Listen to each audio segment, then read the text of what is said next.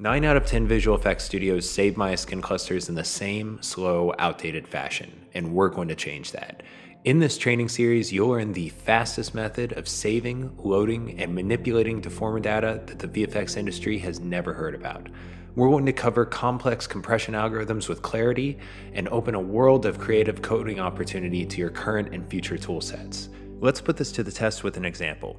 We'll save a skin cluster on a mesh with 100,000 vertices and 100 joints. On the left, we have the standard studio exporter, and on the right, we have our compression algorithm.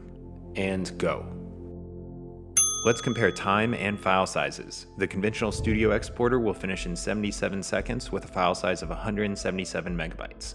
And our compression algorithm finished in 2 seconds with a file size of 3 megabytes. We're looking at 40 times faster to save and load data and a file size that's 60 times smaller. My name is Schnapp, and I've written and optimized multiple studio pipelines, and I'm happy to share with you the industry secrets I've developed and perfected over the years. After this series, you'll never think about coding and compression the same way again. This is the fastest skin cluster I/O you will ever write, the art of compression.